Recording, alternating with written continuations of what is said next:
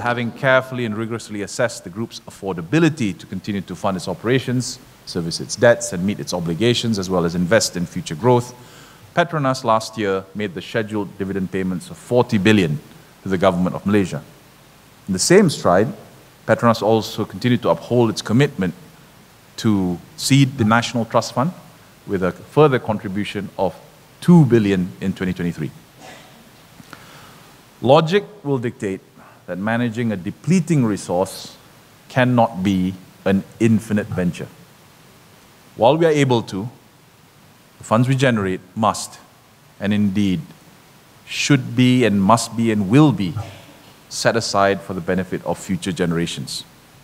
As I report these results to you today, Petronas remains the sole contributor to the NTF since its establishment in 1988, with a cumulative total paid contribution of 13 billion. Something for us to ponder. The group recorded CFFO at 114.2 billion ringgit in 2023. This sufficiently covers expenses to enable safe business operations, financial commitments, debt obligations, and at the same time, support growth investments and dividend payments to our shareholders. As at 31st December 2023, total borrowings stood at 111.6 billion ringgit.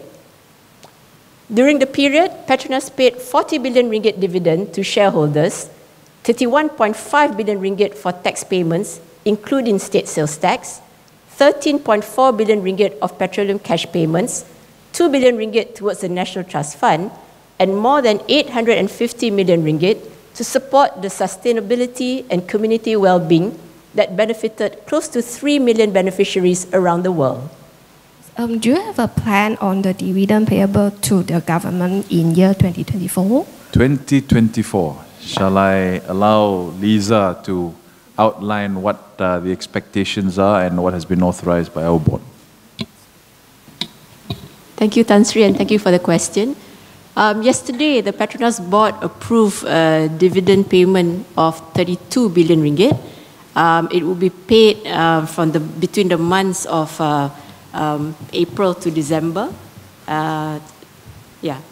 So it's just been approved yesterday during our board sitting where we approved the audited accounts. Thank you.